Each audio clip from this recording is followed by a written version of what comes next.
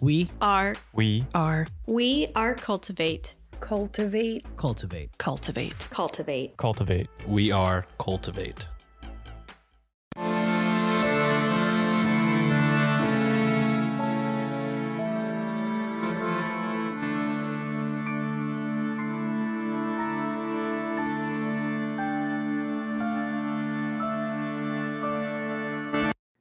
Hello and welcome to a special mini-sode of Yield Crime, the show where Maddie and I discuss the funny, strange, and obscure crimes of yesteryear every Wednesday. This special bi-weekly segment is called Can You Crack the Cramp-Word, which is slang for a difficult or obscure term, which I thought was very fitting. And joining me today is Jordan Morris, a comedy writer with experience writing in TV, features, comics, podcasts, digital comedy, and video games. And before we begin, I'd like to give him the opportunity to tell us a little more about himself. Welcome, Jordan. Hi, it's great to be here. Can't wait to hear these cramp words. Very excited. Can't wait to get to it. Yeah, hi, I'm Jordan Morris. I co-host a podcast called Jordan Jesse Go with Jesse Thorne of NPR. I'm also a comedy writer. I've done a lot of work in late night comedy and animation. And recently I've been writing comic books. My first graphic novel, Bubble, that I co-wrote with Sarah Morgan and has art from the great Tony Cliff. That came out in 2018. We got nominated for 2 Eisners. That is still out there. It is a sci-fi comedy with a lot of, blood and guts and monsters and swearing. Nice. It's for grown-ups. But my newest one that's due out later this year is called Youth Group. It is a YA horror comedy, a little lighter on the swears, a little lighter on the blood and guts, but it's still a ton of fun, hopefully. Something for, something you could give to a teen and not be too worried that they're going to be, scandalized. Yeah, the art's from the great Bowen McGurty. It is a horror comedy about teenage exorcists. Yeah, I grew up in kind of a goofy Bible study when I was a kid. Nice. And always kind of liked that world of, cool youth pastors who, sit backwards on the chair and tell you about a pretty cool guy named JC who knows what modern teens are going through. I really liked that world and always wanted to kind of set a story there. So Bowen and I did this book, Youth Group, and yeah, it's coming out this year. Pre-order yours now. Awesome. Yeah, I got to read a copy of it, and within the first couple pages where he's talking, the pastor is talking about the Pina Colada song. And he's like, oh, yeah. but do you know that it's really about escape? And then all the parents are going going wild. And I was like, oh my God, I know where I'm at. Okay. Yeah. I know what I'm getting into. I always like it when the cool pastor tries to bring in a piece of pop culture and, Luke Skywalker was a bit of a Christ figure himself. I always like that move. So, yeah, I think, yes, in our book, the pastor tries to give you the biblical significance of the Pina Colada song. Yes. As soon as I read that, I was like, yes. All right. Yes. I love it. As you mentioned in your intro, you have 2 podcasts. Do you still do Bubble or no, not really? Yeah, so Bubble was was kind of a mini-series. It was a scripted mini-series for the Maximum Fun Network. And yeah, it was a sci-fi comedy about a not-so-distant future where people live in domed cities, and every one of these domed cities has kind of a theme. So if you wanted to live in the hipster bubble, you could. If you wanted to live in the suburban bubble, you could. Yeah, there's a bubble for every vibe, and kind of in this world, there's a bunch of monsters on the outside and dubious corporate conspiracy going on. That was the scripted podcast for Max Fun, still up there, 9 episodes, I believe you can grab. And yeah, we turned it into a graphic novel, so that graphic novel is also available. So you can ingest the Bubble story in any way you'd like, as long as one of those ways are either podcasts or comics. And did I see on your website that it's possibly being turned into an actual featured film? Yeah. We're developing the feature film of Bubble with a bunch of cool folks, including Point Grey, that Seth Rogen and Evan Goldberg's company, and the good folks at Sony Animation. So, work on that continues as we speak. That's really awesome. Yeah, Congratulations. totally. I know it's been a very exciting project. Yeah, very excited that the bubble resonated with people in that way, and yeah, I've been really, really proud of every iteration we've done so far. So, yeah, excited for more bubble stories in the future. So you mentioned Jordan Jesse Go. For listeners that may be unfamiliar, can you tell us a little bit more about that podcast? Yeah, so this is a just down the middle ass chat podcast that I do with Jesse Thorne. You might know him as a host on NPR. He's also the co-host of the Judge John Hodgman podcast. And yeah, we were college buddies. He was my RA, and we were on the college improv team together. And we did a college radio show together. So we would just, get up at 5 a.m. and walk to the college radio station and, goof around for an hour. Nice. For what I'm sure was 4 people listening.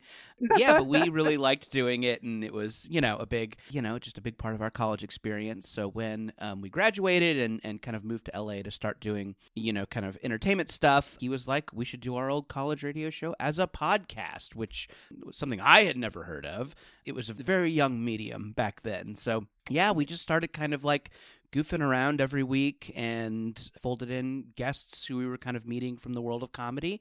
And yeah, 15 years later, we're still doing it. Still just kind of like shoot the shit and try and make each other laugh every week and have really cool guests. And, it's still cruising. It's a very like old fashioned format, obviously you have a very specific format, and a fun way for fans to find the show. But yeah, we're very podcast 1.0. It feels a little bit silly to still be doing that all these years later, but we have a lot of fun, and we have a nice little fan base who likes to listen to us goof around for some reason. So we're happy to do it for them.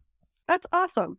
15 years. That seems so crazy that yeah, it might even be a little bit more than that. I'll have to check my math and send you an update. But yeah. So we've already touched on a little bit 2 graphic novels, the adaptation of Bubble, but your new one, Youth Group, you kind of touched on it a little bit. Like, can you tell us a little bit more about the main characters of the graphic novel, or what kind of inspired you to bridge your experience with the paranormal, shall we say? Yeah, you got it. So as I mentioned, I was part of one of these Bible studies and always kind of thought it was a funny, weird little world that they never seem to get right in pop culture. It seems like you see kind of like goofy Christian kids in pop culture, but they're a little one-dimensional. They're kind of punchlines. And yeah, it never seemed to be anything that people, wrote about with any knowledge or affection, Yes. And yeah, and always kind of was sitting in my brain is like, this might be a good setting for a story. And then I remember a couple years ago, I saw a little, like a news report or something like that exorcisms were up. Like in, 2016 or 2017 or whatever, people were still just doing exorcisms. And there was a kind of an accompanying video of these kids who just looked like normal high school youth group kids, like the ones I grew up with, doing an exorcism in a Starbucks parking lot, or like on the little outdoor patio near a Starbucks. They're just doing an exorcism on their friend. They're just chanting in Latin, speaking in tongues. It was really, really crazy. So that kind of like that idea of like a modern person doing an exorcism kind of meshed in my brain with, this idea that I wanted to write about youth groups.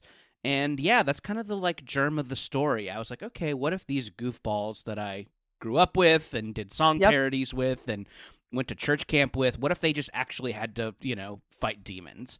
And yeah, that was kind of the germ of the idea. And I kind of, filled it out from there with characters that I knew growing up. I think our main character is Kay, and she is someone whose parents are forcing them to go to the youth group, which is a type that I think if you've ever been to one of these, you either met this kid or were this kid. This all right, my mom found weed in my drawer, so now I have to go to youth group, and I hate these dorks. I hate being here, or some kind of bargain. I think with Kay, it's like her mom says, you can apply to colleges on the East Coast, but you have to go to this youth group. So yeah, so I think our main character is someone who is kind of skeptical of this, a non-believer, and yeah, someone who is really shocked to learn that there are, demons and monsters and, Yep. exorcisms going on right under her nose. Yeah. So she gets kind of folded into this world of demon fighters and, has to come to grips with, like, what she believes and what kind of group she wants to be a part of and, kind of who she wants to be moving forward. And, it's a little bit of a, and it's taking place her senior year of high school. So she's kind of at a pivot point. What do I want to do going forward? Yep. Who do I want to be? And so they kind of, her and her youth group buddies kind of get caught up in this, demonic war. It's funny, but there's also some chills and thrills and a little bit of romance and, the power of friendship, all that stuff.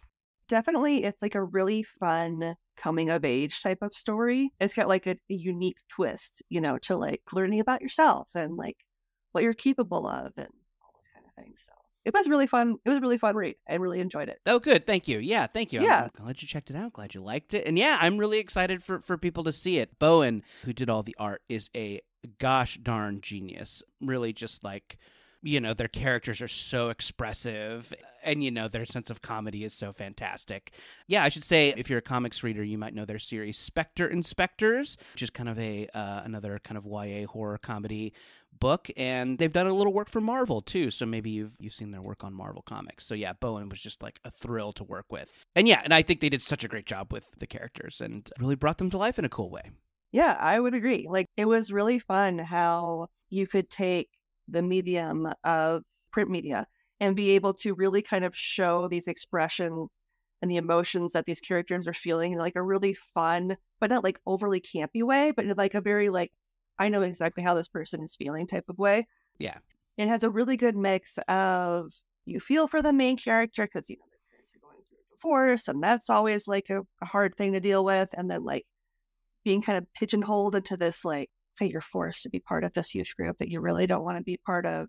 What are you going to get out of this? And then it ends up becoming this like amazing thing. And it was just a really fun read. I like devoured it in like one sitting. Oh, good. Oh, cool. That's great to hear. I love that. I know that's something I like about graphic novels. You can kind of knock out a story in a day, and it's always nice to hear that it's something people don't want to put down. So thank you so much. Yeah, no problem. I have a fun question for you. In diving down deep in your website, I saw that you have written for a recurring character on a show that we watch very often in my house, Good Mythical Morning. Oh, yeah. That's like the show we watch when we're having dinner every night. Oh, that's awesome. Cool. Love GMM, love Rhett and Link. Can you please enlighten our listeners on who Cotton Candy Randy is? Oh, sure, yes. Good Mythical Morning, a great YouTube show starring Rhett and Link. They, do goofy challenges. They eat weird stuff. They create insane songs. Love those guys. The most fun you can have on YouTube. Good Mythical Morning. Yeah, so I was a writer in their writer's room for a while. And while I was there, got asked to do a bit for National Cotton Candy Day. And it's one of those weird things that like, I feel like happened on Twitter a lot in the early days. They're like, it's National Croissant Day. Yep. National Car Wash Day. And it's like, where do these things come from? Anyway, exactly. It was National Cotton Candy Day. And I think the pitch was that there was a like Santa for National Cotton Candy Day. And he was like, and his beard and stuff was made of cotton candy. And he would just be really like gross and off-putting. It's like a low rent Santa. Yeah, so they just kind of like, and if you watch Good Mythical Morning, you know that like there's a real like, everybody pitch in, let's put on a show. That's kind of their ethos. So, people who work in the kitchen are on camera, people who work behind the scenes are on camera, just anybody who's around, they'll throw a costume on them and, shove them on camera. So that's kind of what they did for me. Yeah, and I, just did a voice for this guy that there was a caterer we had who kind of had a weird voice. There was a caterer who would always be like, he'd be like, oh, we have a lovely lemon chicken today, everybody. Ooh, yeah, make sure you get these mashed potatoes. They're really great. And we would just we liked that guy's weird voice and would just like, try and make each other laugh in the office by making that guy say really dark things like, oh, we have a lovely lemon chicken today. My wife won't let me see our kids.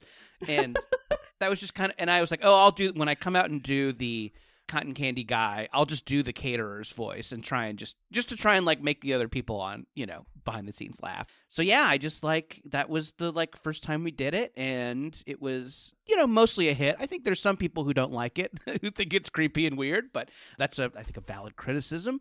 But yeah, I think a lot of people liked it. I think the hosts and the crew really liked it. So yeah, here we are, 10 years later, and I'm still doing Cotton Candy Randy. It's tons of fun. I always love goofing around with them. It's such a fun crew and such a fun fan base. So yeah, I'm you can still see Cotton Candy Randy in a mythical video to this day. He is one of my favorite bit characters. So I saw that, I was like, oh my God, Cotton Candy Randy. Yeah. It's fun, he's on T-shirts. People have tattoos of Cotton Candy Randy. It's wild. It's so crazy. I know, yeah. I'm not really, I don't really do a lot of acting these days. So yeah, it's fun to do something like that. That's kind of sketch comedy and character-y. Tons of fun. Yeah. Well, that is all the interview-esque questions that I have for you. So, are you ready to try your hand at some Victorian slang? Cannot wait. Let's do it. Okay. Your first term is loof faker, and I can use it in a sentence. Would you please? All right. Being employed as a loof faker was dangerous but honest work. Okay. Can you spell it for me? Loof is Loof. And faker is as in somebody who fakes things. Okay. So faker. Oh, boy. Okay, so it's dangerous work. Boy, everything was dangerous back in the Victorian times, wasn't it? I know. Breathing was dangerous in the Victorian era. Yeah, right? You could go insane for being a hat maker, right? If you're... Exactly. If you got too much mercury in your brain, you went insane. So I guess... it being dangerous doesn't help me a lot. Yeah, it's I'm sure there was a way to die being a baker or something. Let's think. Loof faker. The word sounds a little German. Not that helps me. I'm just stalling. I'm spinning my wheels. Okay, here's what I think it was. I think a loof faker was someone who did medical exams without training. I think it was someone who, just put out a sign, said they were a doctor, and took people's money. And, you could just do that back then. And, oftentimes they would be found out and thrown in jail for practicing medicine without a license. Loof faker. That is a really good guess. Thank you. A loof faker was a chimney sweep. Oh my God. Okay. Yeah, that makes sense. Okay. And I'm sure that was dangerous. You probably get caught in the chimney. Maybe you get soot poisoning, ash poisoning. Yeah, there was a reason they had so many kids do it, just because they would get stuck in the chimneys. Right. And I was like, oh, God. And it was first introduced in 1859 as a slang term. Do you know, what the etymology of that is? I tried looking it up because sometimes they're there and sometimes they're not. But this one was it just said that it was introduced in London as slang. Yeah, maybe it's a Cockney rhyming slang thing. Yeah. That stuff's always kind of hard to figure out. Yeah, sure. Okay. So your second term, this is your final term, is turkey merchants. Turkey merchants. Okay. All right. So I'm guessing it's just talking it out here. I'm guessing it is not someone who sells turkeys. This is a slang quiz. I thought that would be a weird just left turn if it... I'd feel very bamboozled if that was the case. Okay, turkey merchant. So, yeah, I think I keep going back to, scams, so maybe someone who sells a fake something, someone who pretends to be something. I am going to guess a turkey merchant. Oh, you know what? Never mind. I'm pivoting. I think it is a slang term for a sex worker. Maybe, get a load of the feathers on that turkey, or I'd sure like a bite of that Christmas turkey. Something. Okay, yeah, that's my guess. I'm guessing it is a slang term for a sex worker, streetwalker, lady of the night type figure. How angry are you going to be when I tell you that you had it right the first time? Oh, no. What was it? So a turkey merchant is someone who deals in plundered or contraband silk. Oh, wow. Okay. Yeah. All right. I was on the right track. That comes from... Always go with your gut. In 1884, the slang dictionary. So Okay. it was termed for dealers in plundered or contraband silk. But previously, it referred to something more obvious, a person who drove turkeys and geese to market. I wonder how those two got conflated. Is it a thing where, like, they were selling turkeys, but like in the back you could get the silk, it's, and if you came in like order, like, oh, I'll take a 5-pound butterball, and that was slang for like, show me the plundered silks. Exactly. Well, thank you. Oh my gosh, those are great. I'm gonna try and work those into conversation today. There you go. I would like to thank Jordan for joining me today for Can You Crack the Cramp-Word? And before we go, can you tell our listeners where they can find you on social media and when your new graphic novel comes out? Yes, absolutely. Social media at Jordan_Morris over there on Twitter. Jordan David Morris on Instagram. The chat podcast I mentioned, Jordan Jesse Go. We're over there at MaximumFun.org. And Youth Group, the YA horror comedy with the great Bowen McGurty. Comes out this summer. It comes out in July, but pre-orders are up now. If you have an author in your life, you know how important those pre-orders are. For some reason or another, those pre-orders really, really help books. So if you like the idea, if you like the premise, if it sounds like something you would enjoy, head on over to Amazon, Barnes & Noble, or your local indie bookstore and pre-order up Youth Group. It'll be like a little present to get your future self. Come in the mail, or you'll get that call from the bookstore, and you'll be like, oh, yes, I forgot that I ordered that. Youth Group. I'm excited for folks to check it out. Yeah, it'll be a fun summer surprise. There you go, a summer surprise, which might be some Victorian slang, right? A summer surprise. There you go, like summer surprise. That's the some sexy horrible part. disease. Yeah. Oh, yeah. It's either a sex term or a kind of whooping cough type disease. Yeah, debilitating illness. Of course, yes. Well, on that note, as always, I'm Lindsay, and I'll see you next time with another tale as old as crime.